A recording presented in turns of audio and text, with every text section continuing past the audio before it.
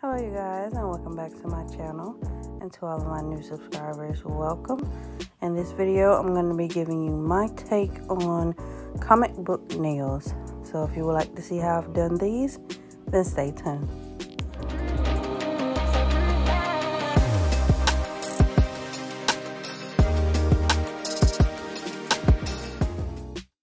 Okay you guys, I'm just going to jump right into this video because I don't want to make it extremely long.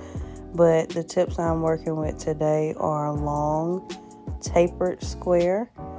And I've already found in both them. And right now I'm just going to apply my base coat so we can get on to this design.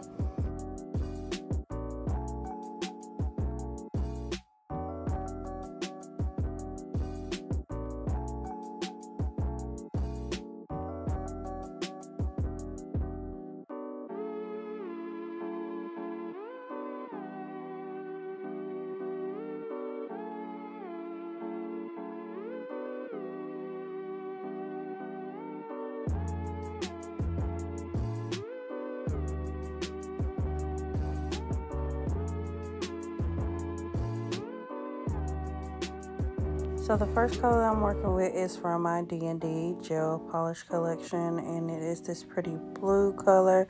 I'm not sure what it's called. I'm thinking maybe it's my mint tint, I want to say. And I'm going to do 2 coats of this. I did really thin layers because I've noticed if I do really thin layers, my nail will be less bulky. And because I am putting a design on it, I don't want the nail to get too thick. So off camera, I got me a pencil and I kind of sketched out how I wanted my little thought bubble, or whatever you want to call it, to look. And right now I'm going in with a darker blue, and I'm just filling it in, tracing what I already did with the pencil. And then I'm going to get a design brush and fill all of that in. Looking back at this, I'm trying to figure out if there may have been an easier way for me to get this done versus me, tracing it and then going on the inside and filling it in, because it took a while and the gel polish brush is too large for me to really get in there and fill in a large space in a small amount of time. So I had to get like a little bit bigger detail brush to get on the inside and not mess up what I had already done.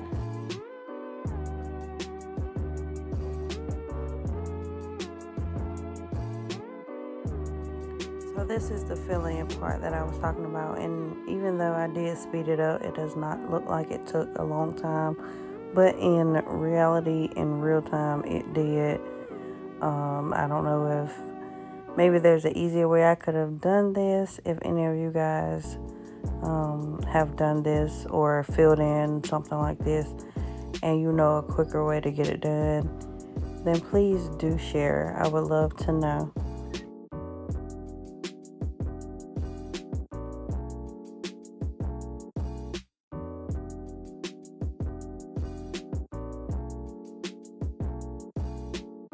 The same thing that I did with my thought bubble, I did with the word that I'm putting on the inside. I decided to go with POW. You can do BAM, BOOM, SPLAT, KABLAM, whatever you want to do. We all know how the comic books go.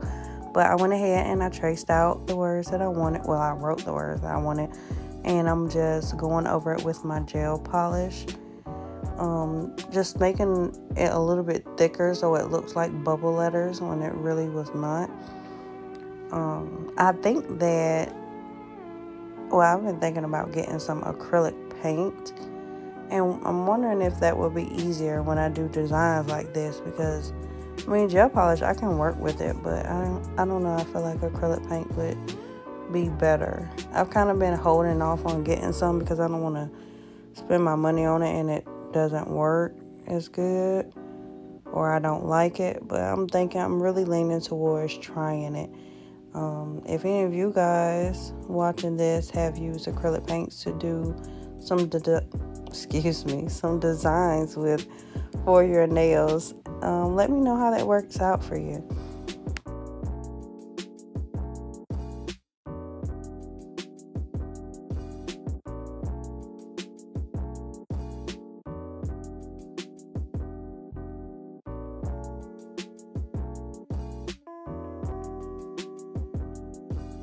What I'm going to start doing now is going in again with the black gel polish and just thickening up a few lines to give it that shadow effect. That is how you make it look like your bubble is not flat on the nail. So just pick wherever you want to put them. I just chose a few little spikes that I wanted to thicken up, and it came out perfect.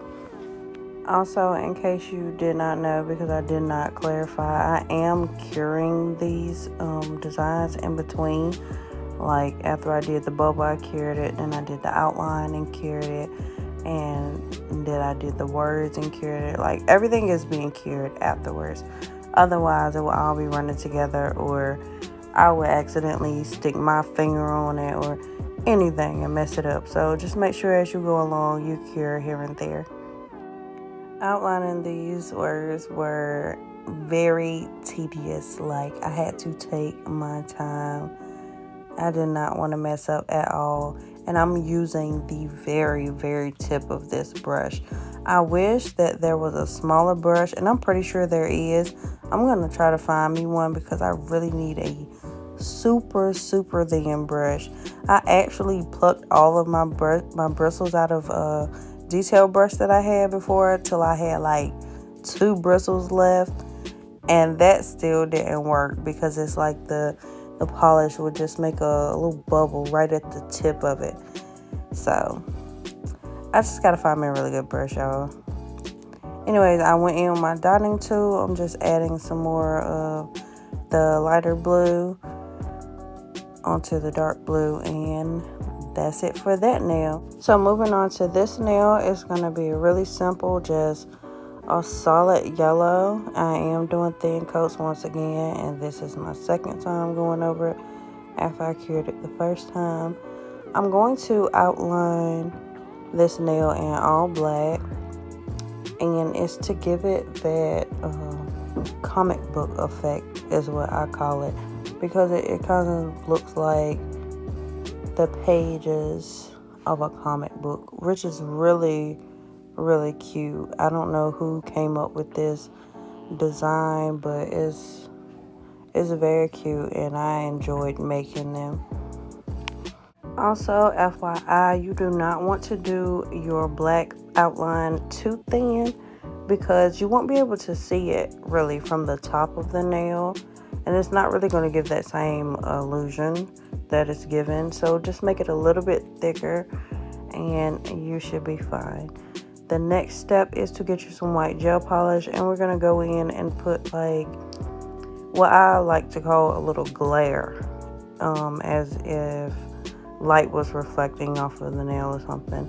You want to do that, and on this particular nail I am going to outline the white that I just did in black, but for the other nails that you'll see later on, I won't be outlining it.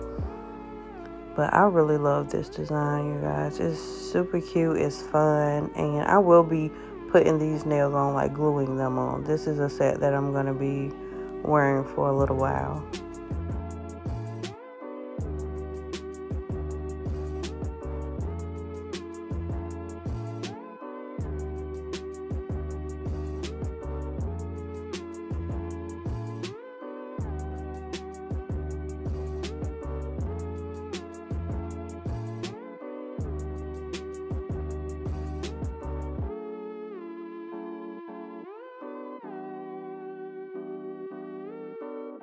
I think that this nail was probably the easiest one that I did today. So moving on to the middle finger, we're going to do a little drip. Now I've done plenty of designs with drip on it. It's really simple. I'm using I want to say this is Sunkissed gel. I'm not sure what color it is. I don't remember.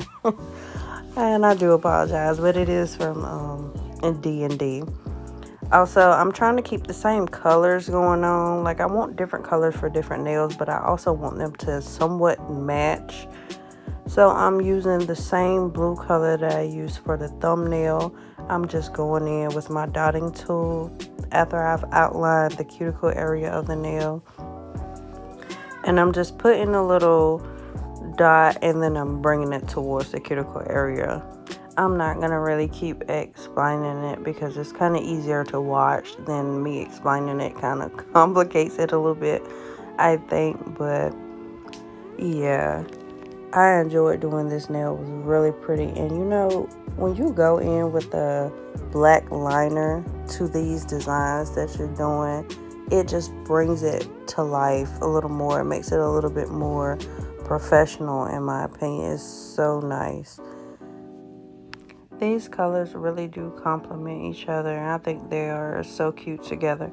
And I really do have so many gel polishes, especially for my Beetles collection and my Model 1s collection, that I really need to start using, because right now they're just sitting there and I don't want them to go bad. I don't know if they go bad, but I don't want it to.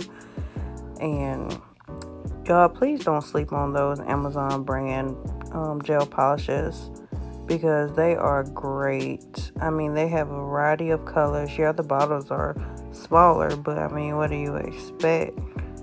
But you can get some good use out of it.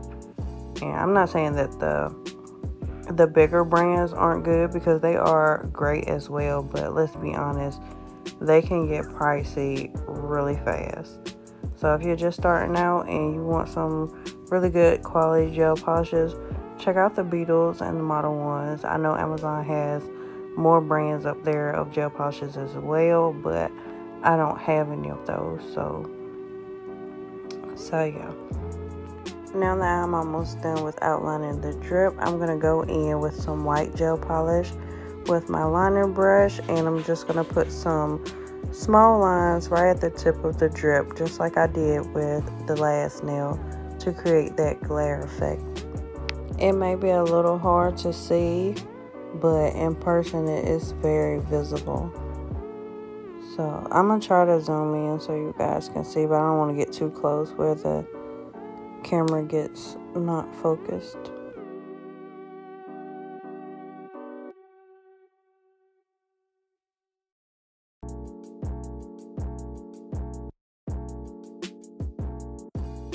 And last but not least, for this design, I'm just getting my dotting tool and putting random dots all over the base of this nail, just to give it a little extra, something. And that's it for this one. I'm going to go ahead and brief y'all on this next nail, which is the ring finger, because it did not turn out how I intended. Okay, see, the goal was to have the left side purple and then a pastel purple, and then the right side a pastel pink, and I was going to blend it, and have a beautiful ombre going on. And it started off great, and then somehow along the way you can't tell that there's an ombre there anymore. See, right here you can see that there's an ombre, but by the time I got done, y'all, it just looks like a pink nail. But there was a goal there. It just did not get executed properly. Okay, so as you can see, I went in with a pencil and I did sketch out some lips, because I'm not just great at doing freehand work right now, not at this point. So I just, gave myself a little outline. I'm going in, filling in the lips, and then I'm going to outline in black and do all that other great stuff. So I'm just going to let you guys watch me do this, and I will be back in a little bit.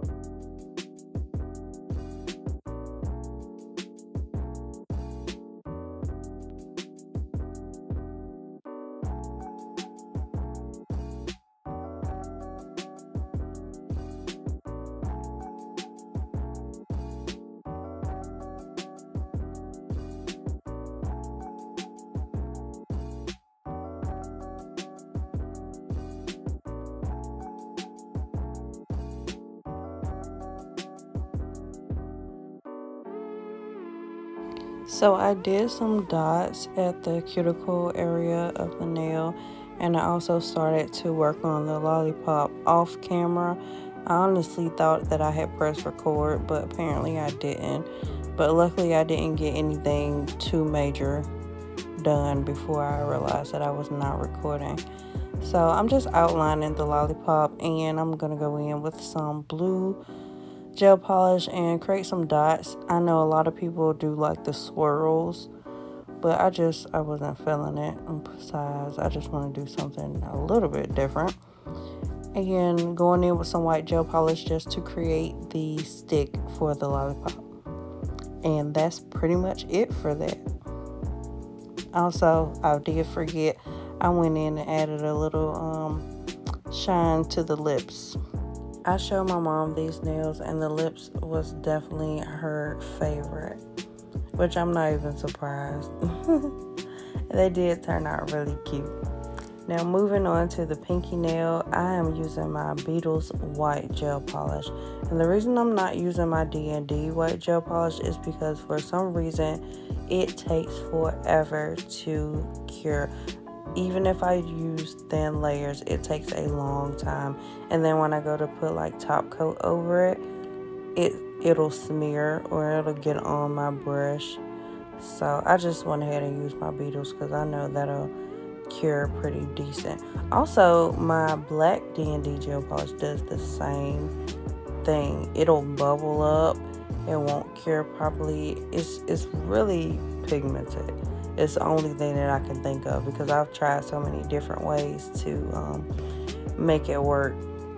This pinky nail was really a spontaneous design. I had a vision for the other nails that I did, but the pinky nail was kind of like a blank slate. So I decided to do a lightning bolt using the yellow gel polish because, I mean, why not? And then I'm just going to go in and outline it in the black. And also I'm going to go in after that and make some thicker black lines like I did with the bubble on the thumbnail, just to look like it's not laying flat on the nail.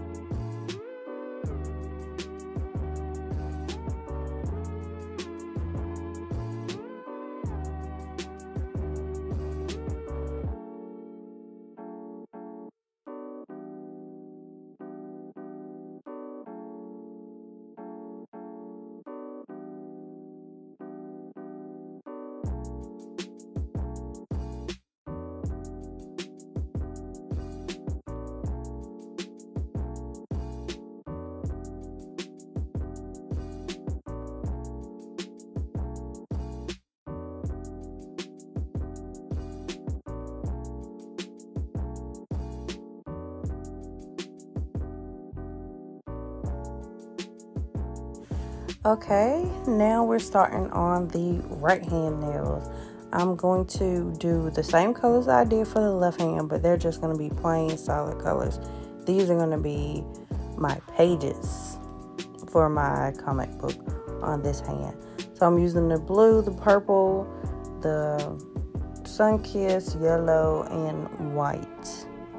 It's been a while since I've had some extremely colorful nails, and I'm really enjoying these. I'm not gonna lie, because colors, they just brighten my day, especially bright neon colors. I love it. I have another video coming out this week, and it's going to be me showing you guys how I mix my acrylics and how I saved a large amount of money. So if you want to see that video, please hit that subscribe button, hit that notification bell so you'll know when I post it. Also, give this video a thumbs up and I would really appreciate it.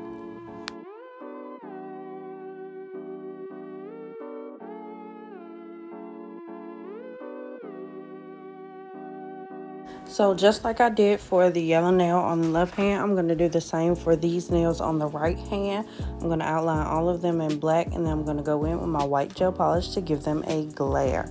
And I'm going to let you guys watch this, and I'll be back to show you the finished look.